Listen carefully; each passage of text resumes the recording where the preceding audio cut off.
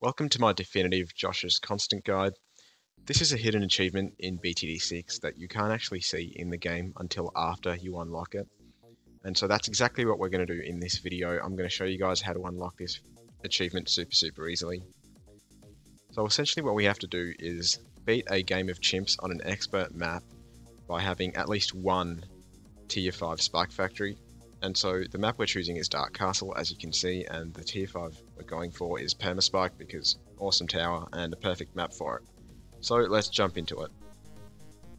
Start off with a sub as top left as possible in that bottom right pool of water. Take your time with the placement and make sure you get it right. It's not difficult, but it's important. The dart monkey goes right about there so that the right side of its hair lines up with the leftmost vertical line of that bridge. And if you got the placement right, you'll beat round 6 very closely, as you saw right there. During 7, turn off auto start, because at the end of the round we can afford our second sub and we need that going forward, so just chill for now. This is a really simple guide. This map is actually quite easy. Get your second sub as bottom left as possible in the top pool of water, so pretty much just exactly opposite that bottom sub.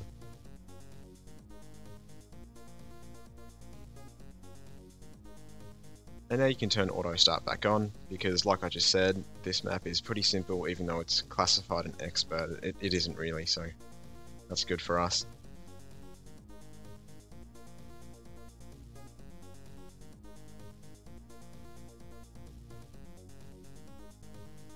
During round 10, get twin guns on your top submarine.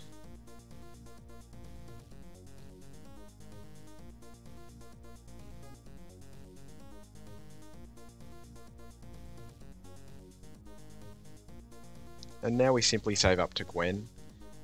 The reason I'm using Gwen is because she's my second favourite hero, and I wanted to use a hero that everyone has unlocked at the start of the game, so you don't have to have bought any specific hero to beat this map with this guide. During 13, turn off auto start because we afford Gwen at the end of the round.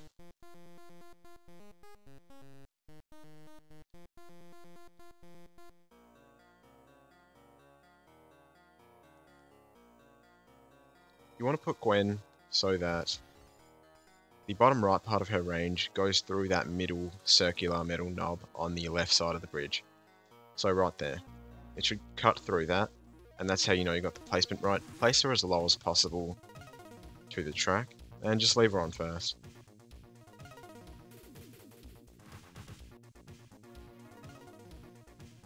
At the end of 14, get a sniper about there. Try and place the sniper exactly where I do it.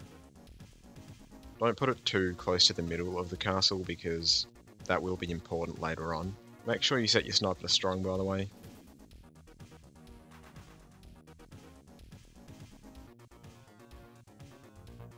At the end of 18, get a factory right there. And if you got the placement right, which really isn't difficult, as you can see, it will shoot spikes into the gate, which is exactly what we want.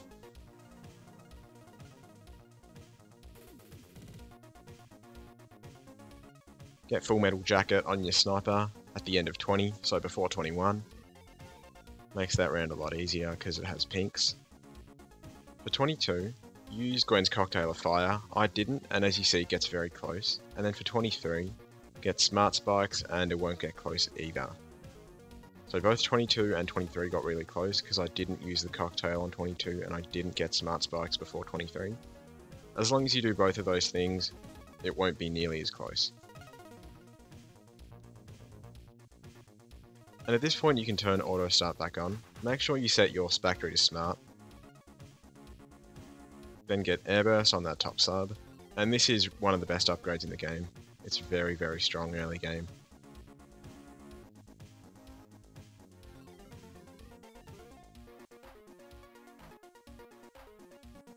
After you get airburst, upgrade your factory to a 012, so faster production.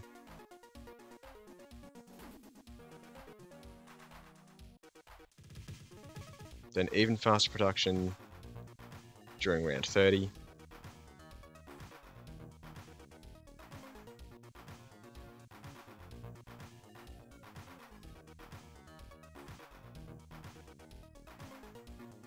Then get triple guns on that top sub during 32.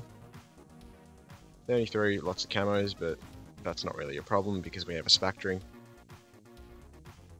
Mid 33, place a Dart Monkey in that corner as top right as possible. That's just going to be a pre-placement because we're going to get advanced intel on our sub mid 34.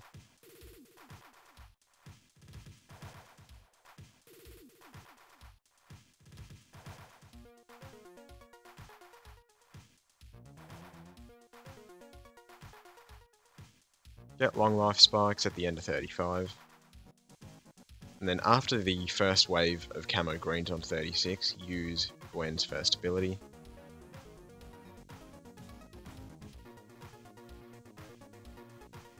Get AP darts mid 38.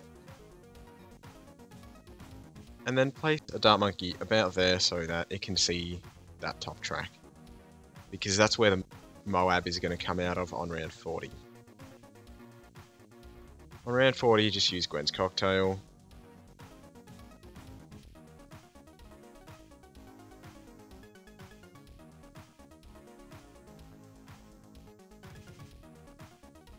And then get Deadly Spikes mid 41.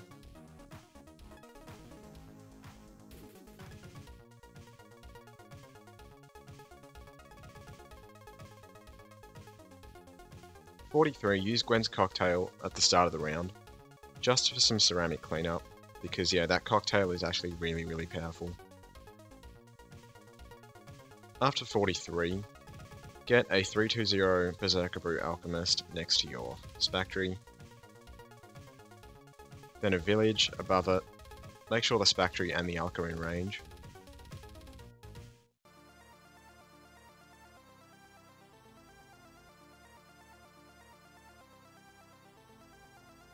And then upgrade that village to jungle drums. On 47, use Cocktail of Fire at the start of the round because there's some ceramics that we need to delete.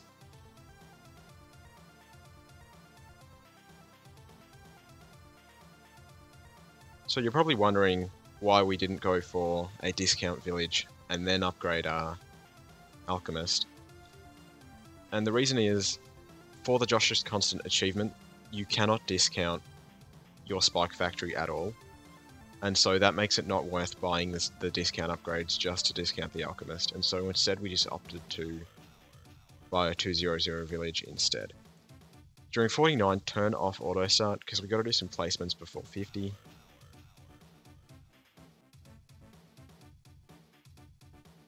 At the end of 49, get an Alchemist right there between Gwen and the sub, as right as you possibly can because we want it to target the sub and not Gwen. After that, get another village above the Alchemist. Give it the discount upgrades. Yet another village above that second village. Place both of them as low as possible. Give that one the discount upgrades as well. Then upgrade that Alchemist to a 320. And then get jungle drums on the top village. And then just put another sub. Really anywhere in the water, but yeah, to the left or to the bottom is better. In double discount range, of course. Upgrade the sub to 200. And now you can turn auto start back on. As you can probably tell, this is kind of the beginning of our sub army, as you saw in the thumbnail. Upgrade that second sub to AP darts over the next few rounds. So during 51, it'll be triple guns. Then get AP darts at the end of 52. And then get Grow Blocker on that lower village, just to make sure that we know that that's the camo village, and we don't accidentally misclick and buy second jungle drums, because that would be catastrophic.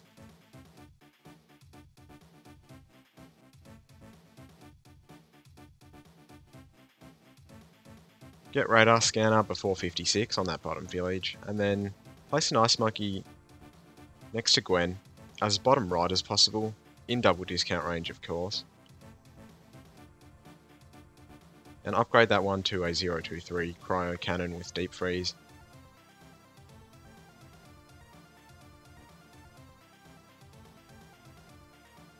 Then get Icicles mid 57.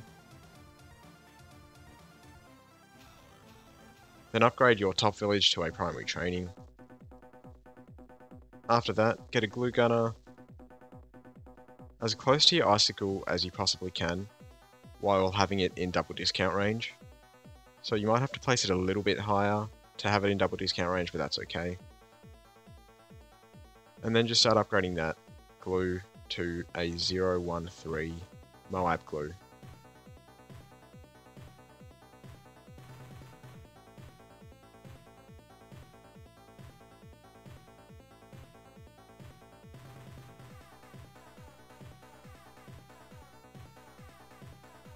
And this is pretty much the setup. Set your glue to strong, because it's a Moab glue right now, so it's just better on strong. Relentless glue, which we are not getting in this guide, is actually better on first, but Moab glue better on strong, so just leave it like that for now. 63, cocktail the first wave. And as you can see with the second wave, you don't actually have to cocktail. But yeah, I just do it to be safe. Firestorm the third wave of 63, again just to be safe, even though Icicles for the most part takes care of it, as you saw with that second wave. You can also use Cocktail of Fire on 64 if you'd like. If you're feeling unlucky, I recommend it.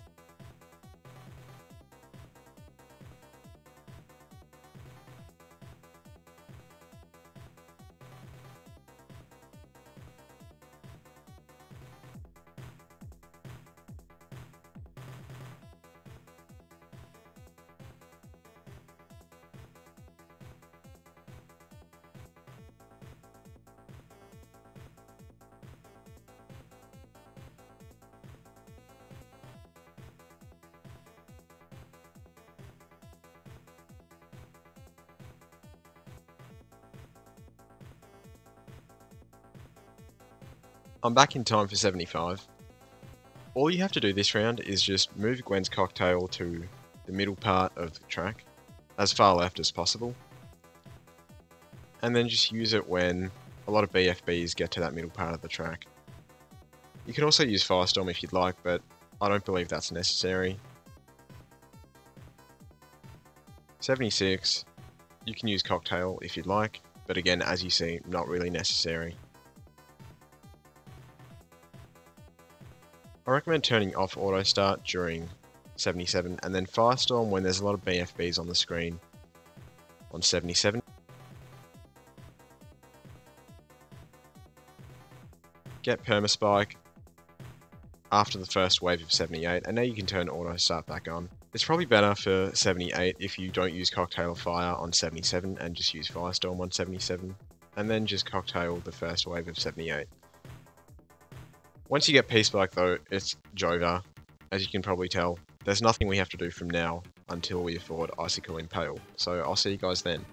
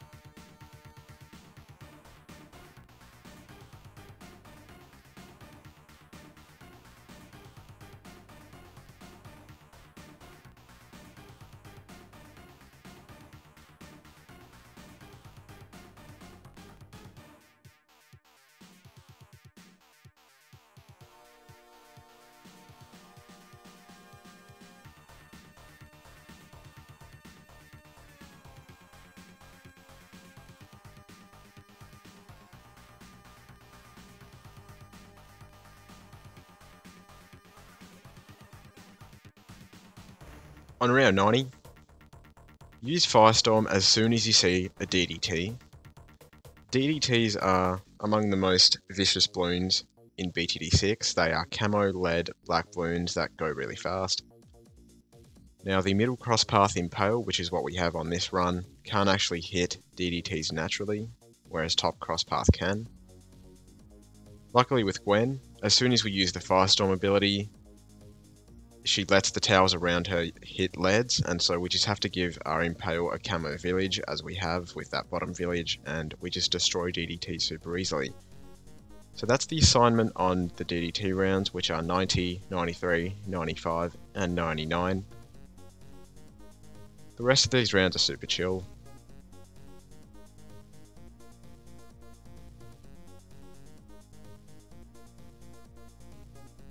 During round 93, use Firestorm as soon as you see a DDT.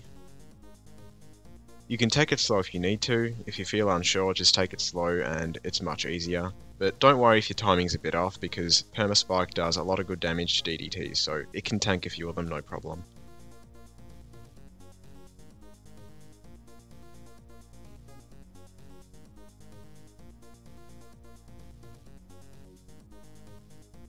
During 94, get Sub Commander on your leftmost sub on the top side, because that's the one that's getting the Alk buff. And then just turn off auto start after you get subcom, because now we're in the state of placing as many subs as possible in the water here. So at the end of 94, get your third sub, fourth actually, place it right there, upgrade it to 203.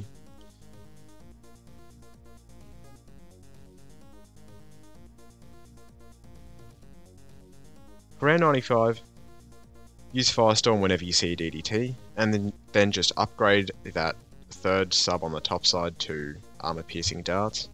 At the end of the round, another sub top side. Make sure it's in double discount range. All these subs will be in double discount range, no problem. Try and place them as close to the walls as possible. Upgrade that sub to a 202. And just work it up to a 204 when you can afford it, mid 96.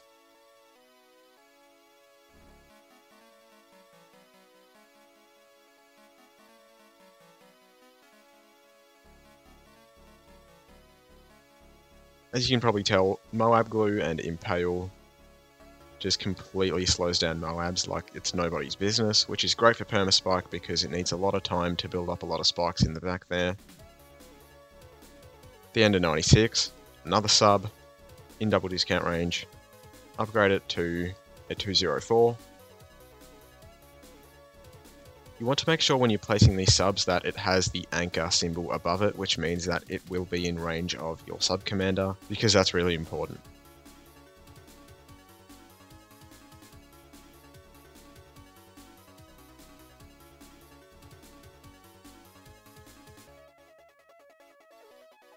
At the end of 97, another sub, anywhere in double discount range, and in range of your subcom. Then just start upgrading it to a 204 as well.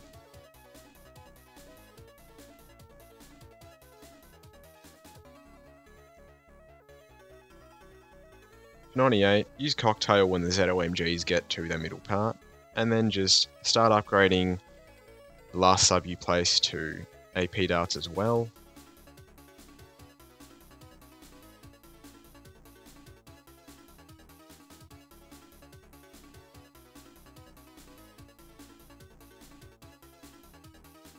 Get another sub at the end of 98. Upgrade it to a 203. And then for 99, just use Firestorm whenever you see a DDT. Get AP darts on your final sub on the top side at the end of 99. Clear the top area of trees for $1,000. And then place a dart monkey right about there so our subs can see the start of that top track.